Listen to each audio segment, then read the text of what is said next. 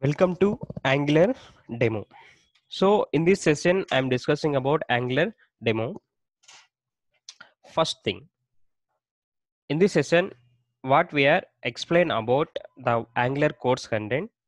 First, we are explain about the introduction, what is the Angular and when it is started, what is the advantages of Angular. We will discuss all those things in Angular introductions.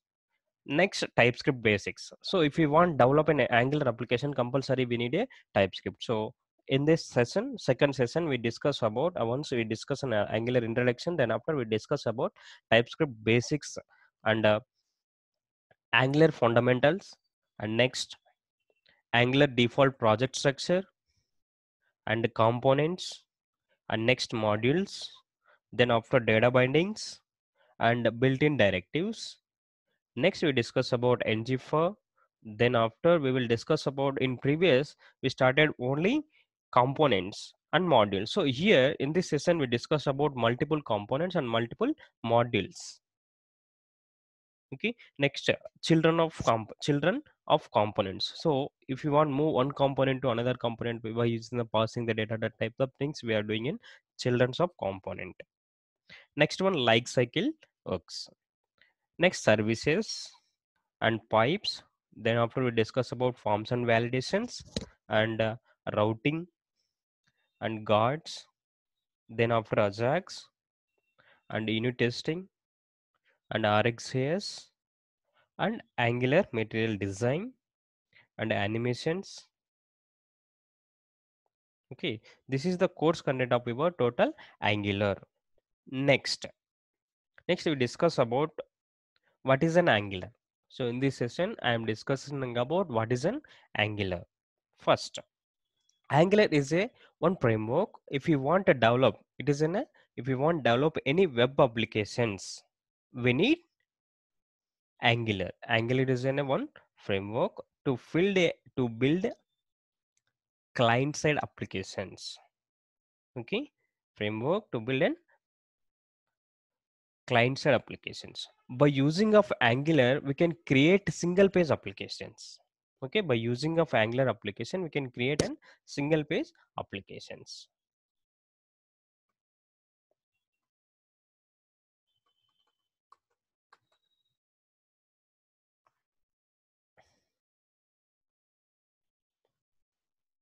Angular was developed by Google in 2010. That is an Angular parts version. So why we learn Angular? It is a modular approach. Like if you want, it is a modular approach and open source. It is an open source. You can take one anyway. And next one, reusable. So once you write the one component, first class we discuss about the component, right? And that component you can use in a multiple times. You can write once and use in multiple times. And next, okay, it is very easy to develop. Okay, here code reusable is there and a default functionality is there. So if you want date, we have the date pickers, and if you want the form validations, we have the form related. So very easy to develop this Angular application. What is the history of Angular? Angular, the first version is an Angular JS, that is when we started as 2010.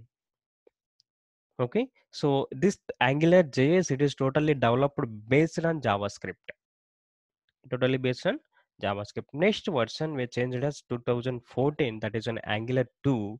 In this Angular 2, it is a total different Angular 2 to latest version, whatever the 2000 now the Angular version is 10. So whatever the versions, the total versions we are using and based on TypeScript. Okay, next version is started in Angular 4 and then Angular 5. Here some changes are there, in the 3 is missing. Okay, in Angular 3, 3 version is not there, directly it is moved on 4. Next version Angular 5 and next Angular 6, then 7, they started in 2018. Okay, Angular 8 it is started in 2010. Angular 9 it is in 2020 February. Now the Angular latest version is on 2010, that is in started in 2020 June. Okay, so in each and every version they have the some small specific differences we will discuss on later. This is the history of our Angular. Next, Pre-requirements. If we want to develop an Angular application, so we need the HTML and CSS and JavaScript. So already we told, right, the first version whenever we started in Angular JS, that is totally based on JavaScript based. So basics of TypeScript, you compulsory know about the basics of TypeScript. So that is the reason Angular 2 to latest version they are using an Angular by using a TypeScript. Okay, that is the reason I explained like that on first session. The second, whatever the second session is, that second we discuss about the basics of TypeScripts. Then after, so what is the development environments? If you want to set up the, if you want to develop an Angular application, we need tools, right? So here we need tools and Node and npm, Angular CLI and editors and Visual Studio Code.